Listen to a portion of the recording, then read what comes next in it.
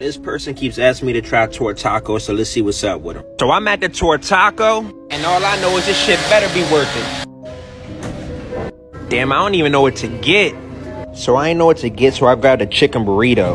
I'm about to urinate while I wait. Bladder emptied, and I'm ready to eat. So I got the burrito, and I'm excited. So they got this bad boy in a brown paper bag like a 40 ounce. And this hoe got some weight to it. Oh yeah, she looking lovely. So off rip, I'm noticing the rice tastes like pet food. And the chicken quality is pretty shitty. Wasn't expecting the first bite to taste like zebra shit, but let's try it with some hot sauce.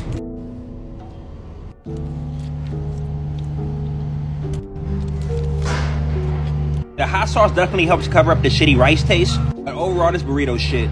Solid 4 out of 10, would never indulge again.